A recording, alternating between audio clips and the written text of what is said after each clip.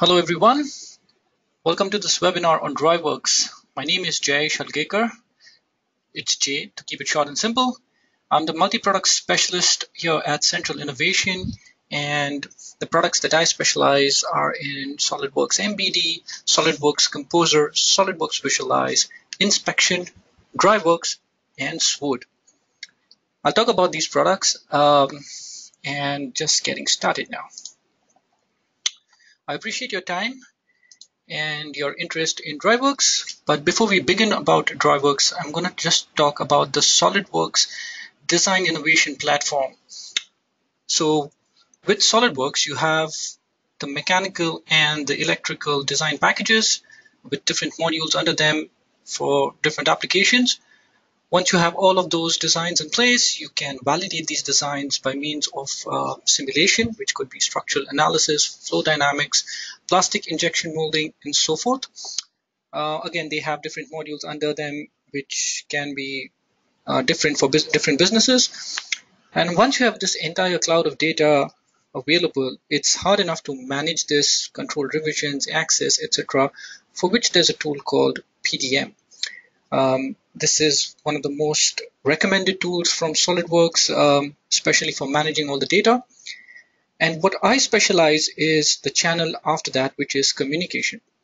How do you communicate your 3D designs further down to different stakeholders, which could be manufacturing, inspection, customers, procurement, supply chain, absolutely anyone. And all of them require it in very different formats, file formats. So it would be really awesome to have one tool that could spit out all different file formats from SOLIDWORKS, but that would be really hard to do. So there are a certain set of tools which are catering to individual requirements. MBD, model-based definition, is one revolutionary product that's available now, and it's actually a drawingless manufacturing solution which helps you eliminate all the inefficiencies with regards to 2D drawings. When you design everything in 3D, you break down the third dimension to communicate all your design intent further down to manufacturing or inspection in 2D drawings. It's inefficient, it's prone to ambiguity, misinterpretation. So model-based definition enables you to put up all that product manufacturing information directly onto your 3D models and send it out in 3D formats, which could be 3D PDFs or e-drawings. It's a brilliant tool and something that everyone must have a look at. Again, there's another tool called Inspection, which basically automates your entire inspection documentation and creation process. And it can help you create all the documentation that you would need for your quality assurance division by using SOLIDWORKS drawing files. More to that, there's Composer, which is basically helping you repurpose your CAD files to create all sorts of visual assets and for all technical documentation and collateral. You can have high resolution imagery, animations, 3D PDFs, HTML outputs, interactive content, and a whole lot of this. All of them are incredibly powerful tools, and so is Visualize, which is basically a photorealistic rendering software. It's basically a photo studio for your CAD files. And these are different tools by means which you can communicate it to different stakeholders, but then we've got DRIVEWORKS, which can basically automate your design. It can automate your design to an extent that you can enable online sales configuration. I'm going to obviously talk a lot about that as we go further. Now, many businesses today offer customized products, and offering customized products and services is actually a great competitive differentiator, which leads to more sales, higher revenues, happy customers. With more and more companies now turning to customization to gain market share, you need to be able to turn around these custom proposals quicker, design and manufacture more efficiently, and also deliver as per your promises consistently. All of this while maintaining a healthy profit, and to complicate it further, you need to do all of this while keeping a check on your competitor, because he is either already doing it or he is intending to do it. Now, to achieve this operational excellence, there is always a trade-off. When it comes down to catering to custom needs, a lot of valuable engineering resource gets squeezed into creating these commercial documents, manufacturing drawings, CAD models, etc. And again, Then follows the approval of these engineering drawings, which needs to be done as fast as possible. Often, hours are spent in just creating best guess costings for orders that may never happen when it comes to custom ordering. And this leads to the lack of time to re-engineer designs or carefully check details, basically leaving your business prone to errors, rework, backlogs, delays, which basically translates to loss of profit margins and also damage to reputation. Can you address this risk? Yes, you can. SolidWorks has an open API which makes it possible to automate, and DRIVEWORKS has leveraged this possibility to build a very powerful tool, or let's say a solution for this need. With decades in this arena, they have achieved to get gold partner status with SolidWorks as well as with Microsoft. Now, I am going to show you what you can really expect as an output out of DRIVEWORKS. I am on a web page, and you can check this out yourselves. It's driveworkslive.com. There are a lot of datasets set up there, and different categories based upon different industries. So you can actually have a look there and select any product that closely resembles yours, or probably is just the same product. So I'm opening up here a demo set, which is an electrical enclosure, and I'm actually going to customize this enclosure to my needs. On this web page, I have the ability to interact in 3D formats with this enclosure. While I'm doing this in real time, I hope you guys can see this as well. Now, it's given me a custom standard enclosure, which has got 3 rails, a defined width of 500, but I'm going to change that to my need, which, let's say I'm going to change it to 750. You can numerically enter that or slide it over with these arrows. And I'm going to increase these rails to, let's say, 4. Now, this model has been created for me in real time with the changes I've made. You've got additional form fields, which could be entering cable glance quantity. I'm just going to leave it as is. Going to the next stage, it's allowing me to customize the material for this enclosure. It looks like it's already galvanized steel. I'm just going to go with aluminium. Material gauge, a whole set of numerical data to enter or select. You can even set up protection rating. So you've got a whole other set which is basically being picked up from a database, and you can select anything that you find is best suited for your requirement or application. So if I just go with, let's say, steam jet cleaning, and then move forward to the next stage. Now you can see it's allowing me to actually add components into the enclosure. Now it's created a quick schematic automatically, and I'm going to add components that I need in my enclosure. I'm going to begin with, let's say, power supplies.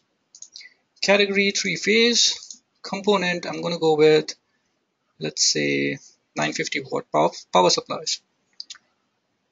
It's creating a CAD file to be added onto this enclosure here. I'm going to increase the quantity to 2.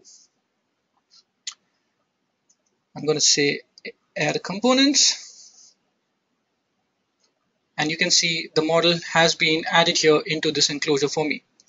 I can add more components if I would like, or I can edit this enclosure to add, let's say, circuit breakers. I'm going to go with surge protection, 3-phase voltage, and update. So it's replaced the existing power supply with a surge protection 3-phase voltage circuit breaker.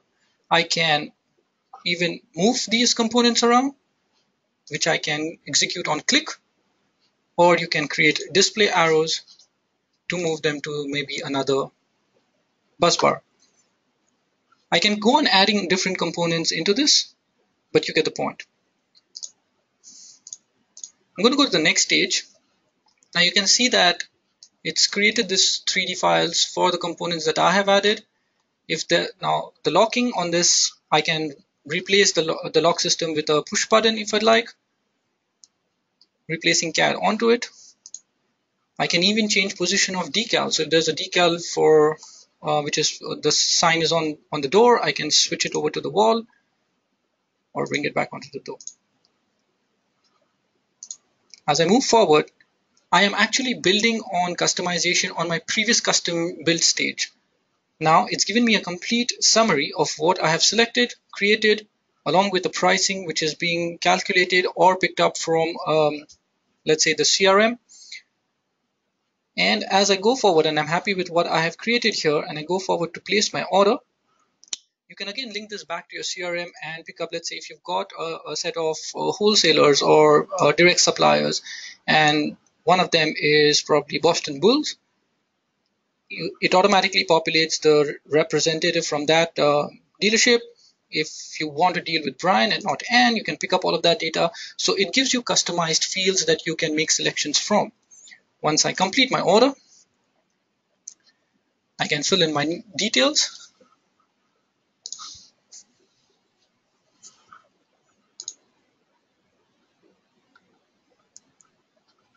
And I'm just going to submit my order now. And as I'm doing this, this is being fed directly back to my system, which would run the SOLIDWORKS files for me, spit out the documents that I need, and also gives you a status of what is being created and what is the status of each of them. So you've got certain documents which are already created. This electrical enclosure document here, I'm just going to open it up. It's a PDF.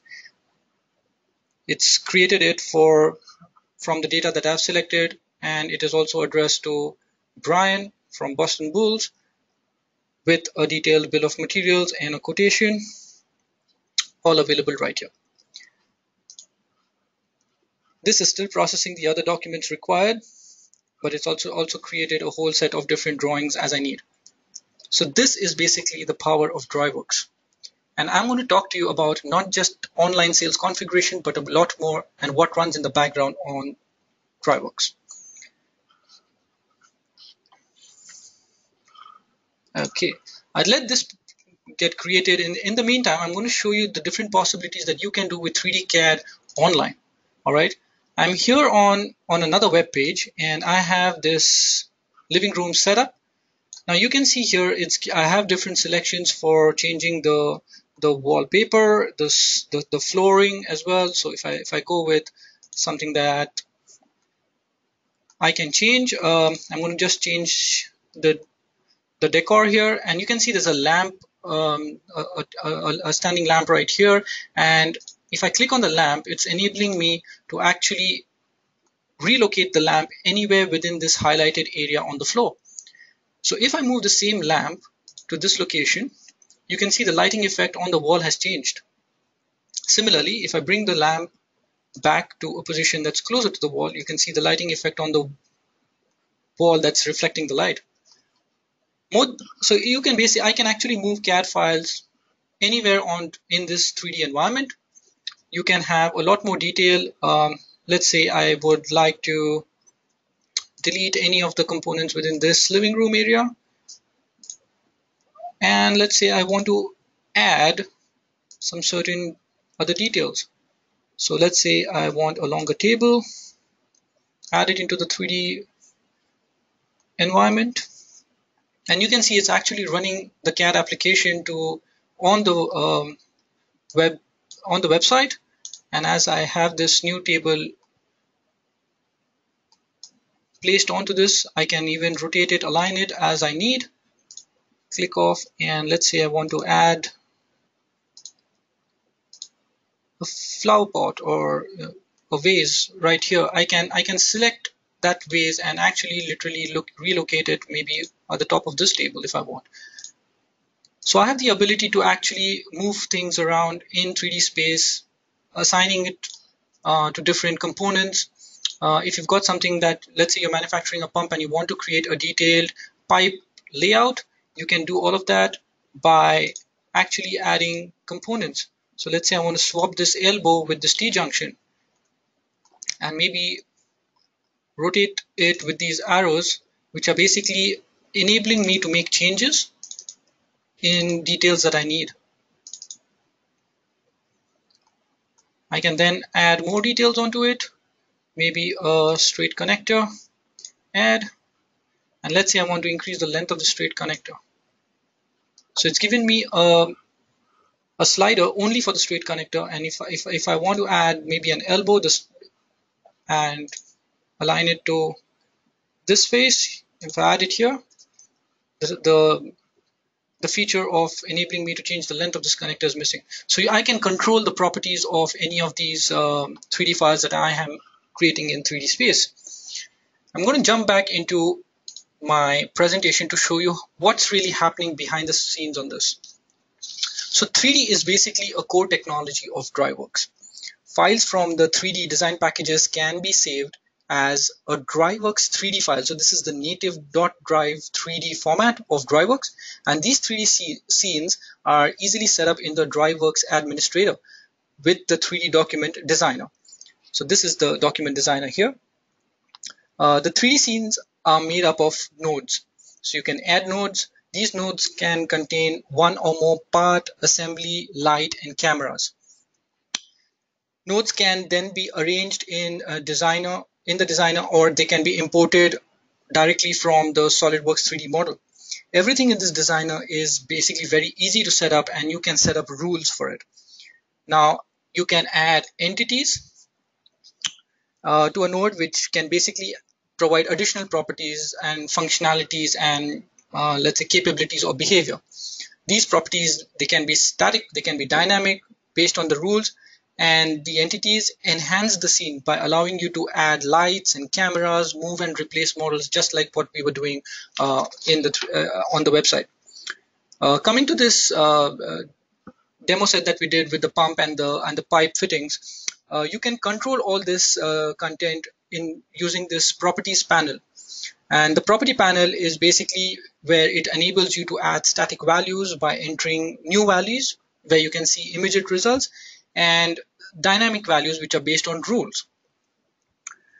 These rules give greater control for all your properties on this 3D document. So basically the position, the scales, the rotations can be set up as rules, understanding the values that you are entering right here in DRIVEWORKS. So this is what's basically happening in the background. DRIVEWORKS works on this principle where you capture the dimensions, features, custom properties, and then you apply rules by using logic, equations, expressions, whatever can govern them. And once you've governed the captured dimensions or features or properties, you then allow SOLIDWORKS to create this model or assembly in real time using all of that. I've been talking a lot about rules. So what exactly is rules? Rules is basically something that defines all the parameters of the design. You can define your design knowledge and intent as rules. These rules are used to make relevant decisions for you to perform actions. And the DRIVEWORKS rules engine is actually a very powerful tool, and it can be used in many different ways. So rules can give active feedback to guide your user through available choices, like what we were doing as we were going stage by stage into creating a custom requirement, as well as it can validate this information that is being entered in the form. With this, only the permissible data is captured, and that can be utilized by DRIVEWORKS. Using rules in DRIVEWORKS, you can decide how your parts are getting numbered. It can even do the pricing for standard parts as well as the new parts, which are either calculated by using equations or looked up from either tables or databases. Rules can also drive Microsoft Word, it can drive Excel, and many other file formats. You can also query or filter or even sort data within third-party systems. There's so much more that you can really do. So there are a lot of types of rules. So it could be math, like calculating volume for this pressure vessel by either changing length or by changing diameter. So it'll do all the calculations and define the pressure for this pressure vessel. You can look up values from either lists or tables. You can control text, like actually create alphanumeric codes for, let's say, contract numbers, order numbers, etc. You can even have date time rules, which basically can be controlling, let's say, time-based discounts or let's say material availability at a particular date, due dates for delivery, etc. There can also be constraints. So you can control known values, and you can also control values that need validation. Logic is basically the heart of the DRIVEWORKS rules engine. Let's say for this same pressure vessel, if a length exceeds 1200, you would need a central brace. So the moment your length of this pressure vessel exceeds that 1200, automatically the central brace will be added on to this cage here. So also there can be true false validation. So it's all Microsoft Excel syntax based or style. So whatever you can really do with Microsoft Excel, like lookups and if conditions and conditions, all of that can be applied right here with as rules. DRIVEWORKS actually also uses a rule builder that can help you create and manage rules, and it has a lot of wizards, syntax highlighting. It makes it very easy to actually create rules to help you make sure that whatever you're applying as a rule is working, and it's not putting up something that's an error. You can even have a rules profiler to analyze the performance of these rules and do a what if analysis. You can drill down into every rule to see what it is contributing and what it is resulting in. The next stage or after rules is basically forms, which is the user interface for DRIVEWORKS configurator. What we were seeing there as we were creating this enclosure details was basically form fields. Each stage was a different form. You can set them up in the DRIVEWORKS administrator or the DRIVEWORKS solo by adding form controls and using the rules which are running in the background to decide what to show and when. You can run your configurator inside DRIVEWORKS, inside SOLIDWORKS, on any other device, or even on the web page. And building a custom user interface for your configurator is actually very quick and easy with the DRIVEWORKS form designer. Okay, I'm just going to switch back to another detailing to show you that with the form fields, you can guide the users based upon their selection. So let's say if we want to customize this rack here, you can or the shelves, you can actually start selecting what you need. So if you're going with something that's light or super light as a configuration, automatically the shelf material that's applied for that would be chipboard, MDF, or plywood. But if you're planning to do something that's more towards the higher or the heavy duty applications, then as you select the other shelf materials like aluminium, you can go for heavy, or as you select heavy, you have aluminium and steel as option, and of course ply and MDF won't apply. So you can have complete control over the visibility of these controls, and you may even hide and show user interface elements based upon the security settings and permissions.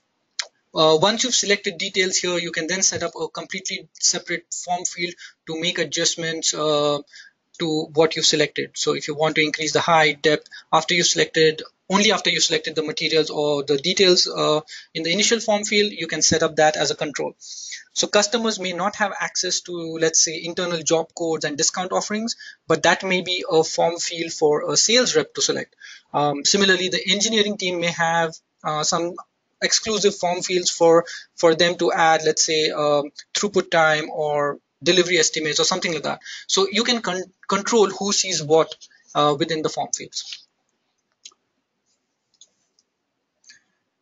Okay, switching back to my presentation here. Now, along with the form fields, you can also regulate the workflow. It doesn't mean that using DRIVEWORKS, you can only attend to a specific workflow. This can be completely customized based upon your business need, adhering to what you guys follow at any stage in this application. So here is basically a very basic schematic representation of a workflow in DRIVEWORKS.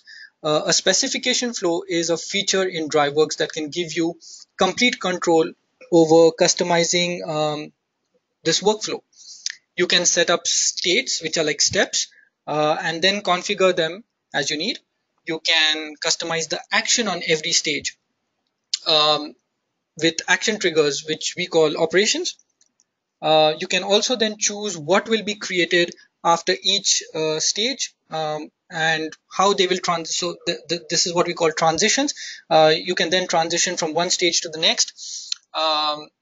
You can then decide, which user teams can have permission to perform specific actions in the workflow. You can these states, these transitions, these operations all together form a complete intelligent workflow. So basically controlling who does what, when, and how. And to do that, you can even add a lot of detailed macros. So this is like a step advanced further into generation of your workflow. This can be set up with specification macros, which is basically a collection of nodes, which are these rectangular boxes here. And the nodes are then connected to each other to execute simple or complicated arrangements of logic. They can be classified as either task nodes or condition nodes depending upon the task to be executed. Similarly, there are these connections, so the green and black.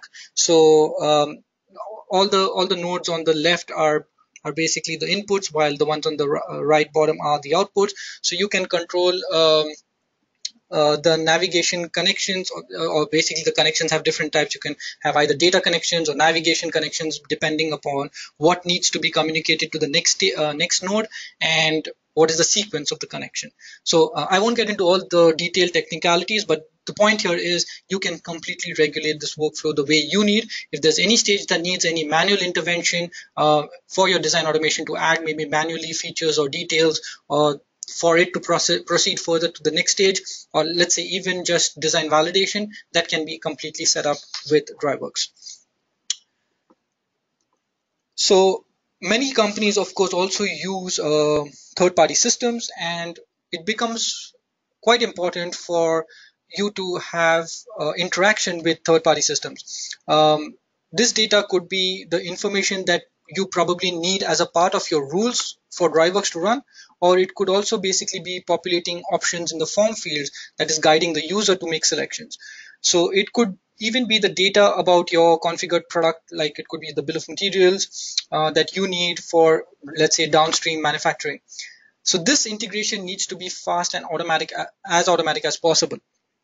So with many third-party systems available, DRIVEWORKS can actually communicate with them no matter what your preferred integration method is. It has advanced features and some specialized functionality for your projects. There are actually power packs which are available to communicate with systems like PayPal, Salesforce, SysPro, SolidWorks PDM, SolidWorks CAM, and more to that. DRIVEWORKS can actually read and write data to any database by using the Open Database Connection Driver. So that's ODBC, which writes natively to the Microsoft SQL Server. This data can be absolutely anything from a single value to a whole database table. Moreover, it can also actually send HTTP requests. So DRIVEWORKS can send web service requests. This enables DRIVEWORKS to actually talk to any web service. It could be your CRM, your ERP, and it could even be a logistics partner if they have HTTP tracking. So DRIVEWORKS has its own fully documented API. And you can write code using the DRIVEWORKS API by either using Visual Basic, .NET, C#, and more to that, actually, we have our own in-house created product called DataSuite, which can actually be a connection from different third-party systems with DRIVEWORKS, actually enabling DRIVEWORKS to pick up data from that, manipulate it, utilize it, even validate it before that, and all of that can be controlled by this single integration product, which is called DataSuite. If you'd like to know more about it, you can always reach out to us, and we have a team that can take you through an entire explanation about this. So basically, with all this, I'm honestly just scratching the surface of what DRIVEWORKS is really capable of. But with this, you can, of course, deliver custom products in record time. And there are a number of case studies that we have across the globe of companies who are actually doing that. Obviously, you're reducing all your repetitive tasks because of creating this automation. You can generate all the required documents, technical and commercial, within minutes, obviously breaking it in at least making it half to what you currently are. And of course, all this would eventually just lead to more revenue and profit for you. Now, DriveWorks is it's not like a plug-in play product, right? They also understand that this is a phase-wise implementation program. So they have created different products, product categories, and modules. DriveWorks Express is actually an entry-level design automation which is available in all SolidWorks licenses. So you can activate the add-in. You can actually try to create rules for small for parts and enable them to spit out, let's say, a drawing based upon rules and form fields that you are making changes to. But again, it's quite it's an entry level. It's restricted in what it can do compared to what the Solo and Pro can do. Now the Solo is much advanced than the Express, of course. You can actually create an entire DriveWorks project, the configurations, rules, form fields, run them, test them, allow it to actually create the bill of materials letters by programming Word. You can do all of that, but the thing with Solo is it is restricting you to a single user on a single device. If you have something in mind where you want to scale to the level of what we saw with the electrical enclosure to actually enable users online to, or let's say even sales reps to do this, who are not using SolidWorks, to do customizations and feed it to the system and let it automatically generate models and drawings and commercial documents, Solo is going to have its restrictions. In that case, it comes down to the Pro. So the Pro has a couple of modules that you can add to it. So it begins with the administrator, which is the mainframe or the brain of this entire system. The administrator compares with the Solo on capabilities. On what you can do is basically setting up DriveWorks projects, the form fields, design rules, etc. Everything that will create these configurations for you. Once the DriveWorks projects are set up in the administrator, you can run them, test them right there. And you're confident that you can then allow, let's say, your sales representatives to have that available, the form fields available to them to gather the information for customizing a product at, let's say, a site. You can enable the DriveWorks user license. This will enable 5 concurrent users, or let's say 5 devices to actually gather this data and feed it back to the DriveWorks Pro server as a project. This project then needs to be picked up by the user that has SolidWorks to actually run that and create the models, the drawings, and all the documentation for that captured project. Similar to the user is the DriveWorks Live. Now the DriveWorks Live is basically enabling the same functionality as the user, but it enables you to do that over a web page on your website, where you can have 10 concurrent users online, creating configurations, submitting DriveWorks projects concurrently to the DriveWorks Pro server. So these all get queued up as project to the server, which needs to be picked up and get executed. If you would like to manually pick them up and execute them manually, you can do that by using the administrator and doing so. But if you would like that to get executed automatically just as the queue up without wasting time, you can do this by engaging the autopilot, which is like the executioner. So it will process all the job queues that it has set up here. It runs SolidWorks autonomously by itself. All these projects that are being captured are then getting executed by the autopilot, which creates the models, the assemblies, the drawings, bill of materials, whatever you expect the system to generate for you is all being done by the autopilot. So this is how this whole system would work as an integrated solution for you, for your business and your products. And there have been a number of successful case studies across the globe, some of which are listed right here. So very commonly used with the door manufacturers, window manufacturers, etc., because a lot of customization for their products. And you can see the headlines here which talk about efficiency, just-in-time capability, reducing the design time by half for generation of documents, for automation. And even within Australia, we've got a big list of customers who have gone completely pro using DriveWorks. We've got Auspitz in Victoria, a complete detailed case study which is published by DriveWorks. So is the case with Shorten Groups, which build custom lifts, as well as A-Line Building Systems, who create sheds and similar products. And of course, there's a whole other list of companies in Australia which are using the DRIVEWORKS Pro licenses and completely going automated on the design, as well as many of them using the sales quotation and commercial document generation with the use of DRIVEWORKS. So it's a really powerful product, well tested, well utilized, and a lot of references available as well. So this is a quick introduction. I'd say a very brief introduction, just trying to scrape on what DRIVEWORKS can really do for you. Of course, I'd love to show you more data sets because and you can actually check them out for yourself. If you log on to the DRIVEWORKS live website, here you can see this is the earlier details that have been generated for the enclosure that we have. We just customized previously, and all this entire list of documents that are available for you to view with detailed drawings. It's basically set up a template on how the drawings need to be represented, what are the dimensions to be captured. All of that is completely specified for SOLIDWORKS to generate. Of course, there are other data sets as well that you can have a look at. Just trying to open up, let's say, something like a bifolding door. So there are scissor lift applications, a whole set of different products that you can really configure. But with this, I think it's quite clear on the functionality that DRIVEWORKS is capable of enabling users to generate. Okay, I'm just going to show you a quick new data set, which is for a bifolding door.